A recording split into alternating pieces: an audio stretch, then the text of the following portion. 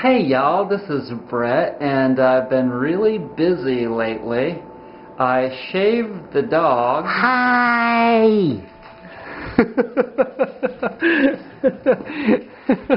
Look at you! Oh! Oh! Oh my gosh, look at that bare tummy! Hi! You got a shaving time! Good girl! Dad did a good job, huh? And I set up a rain catchment tarp, a cotton tarp, over my deck today. And in the last few days, I got rid of the Wi-Fi because I became aware of the smart meters. And the smart meters that the utility companies are installing, they put out microwave electricity. So one of my viewers called me and told me that they were installing smart meters randomly on houses, and I called the electric company and they said that that was true, and so she told me that there was a way that I might be able to keep them from installing one, and that's by putting up a sign. So that's what I did. I put a sign, and you know, even if the guy still installs it, I wanted him to know that I did not want that shit installed on my house, because it's emitting microwave electricity, and it's emitting it for miles, which means that it's got to be a really strong signal. And so hopefully that won't happen. And then I found out that the Wi-Fi as well as the cordless phones put out microwave electricity. And you know, there's just too much of that crap in our world, and I don't want it in my house. And so I was like, well, what can I do to get rid of that? So I ordered 4 100-foot cables, Ethernet cables, off Amazon for $10 a piece. And I installed 3 of those. There are 4 ports on the modem, and so I ran them directly to the rooms. Now, just because you've run those directly to the rooms doesn't mean that that's going to make the modem turn off the Wi-Fi. So what you have to do is you get into the system through your computer, and then you go to the configuration for your modem, and the first question that it asks you is if you would like the Wi-Fi for the modem turned on or off. So you click off, and that's it. It turns the Wi-Fi signal, the microwave signal, off of the modem. And additionally, there are people that are concerned with security issues that want those turned off. For me, that's not a big issue. It's the health issue. And I don't believe that Wi-Fi electricity being projected out into my house is a smart idea.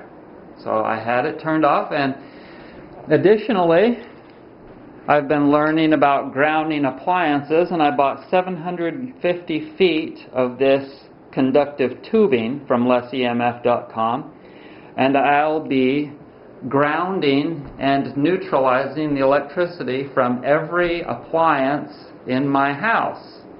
And this computer, like this one, is now grounded with this little wire connected to the outside of that plug. And it's just a rig.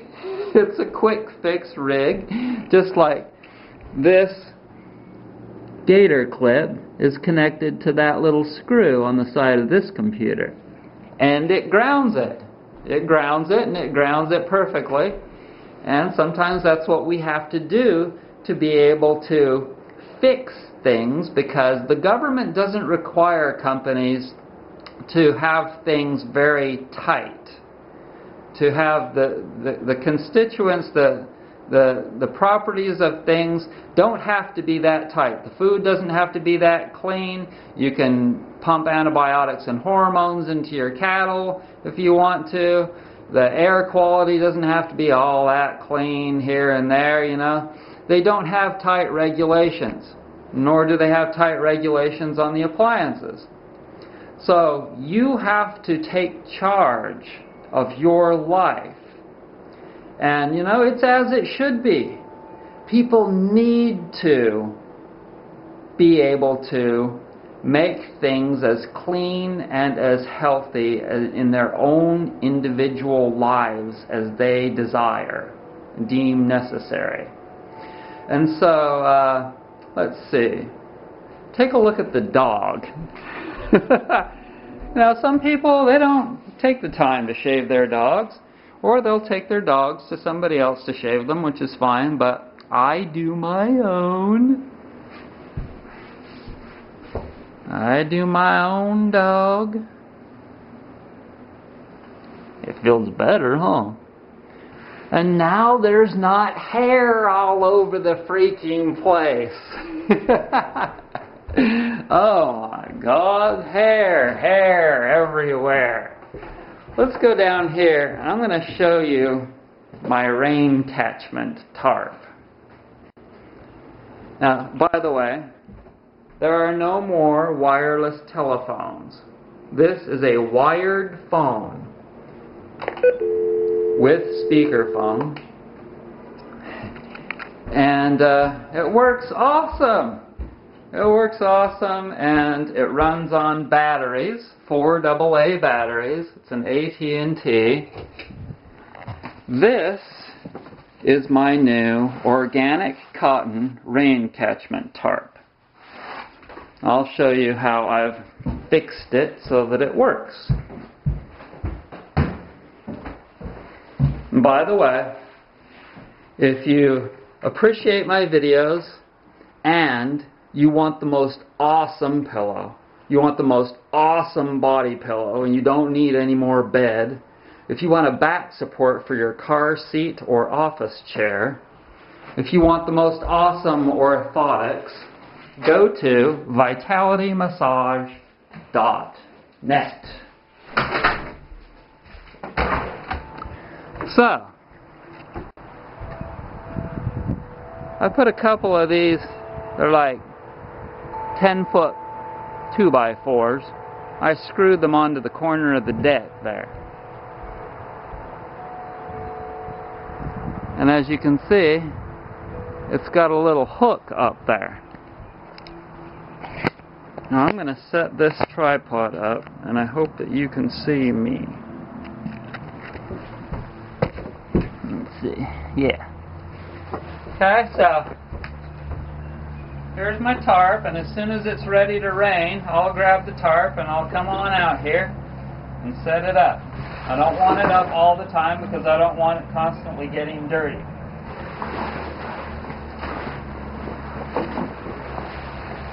But I had to make this tarp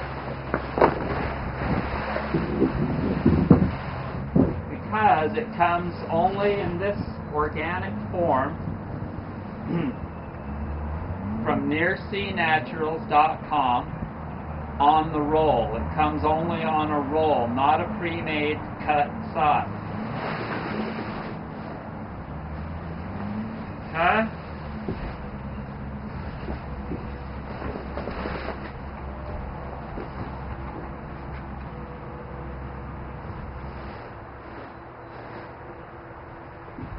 Okay? There's hooks up there. And there's 2 hooks over here. And then here I put a little line that will hold this corner down so that the water will drain off into some kind of a container.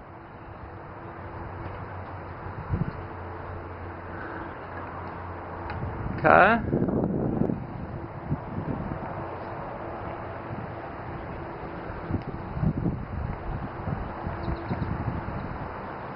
Now, it's very important to get a natural cotton, organic cotton tarp. I bought a tarp from mytarp.com that is just like this one that I use. Can you see that over there, over the car? Now that's fine for the car. but I'm going to save drinking water off of this tarp. And so I didn't want one that smelled. And when I got this from my tarp, they said that it was untreated, but it was smelling of some kind of a chemical. And this company, Near Sea Naturals, is the one that I buy my materials from for my pillows. Organic. And when I smelled it, I was like, oh, this is perfect, because it has no stink at all. It's absolutely pure.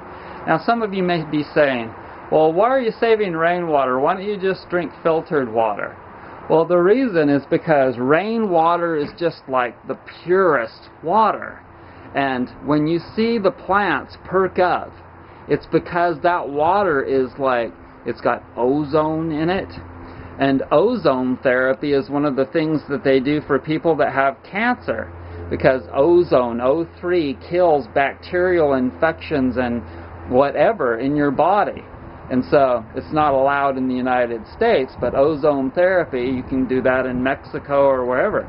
But you see, what they try and do is they try and get a perfect amount in the water or the injections, whatever that they're giving their patients. The perfect amount is readily available in rainwater.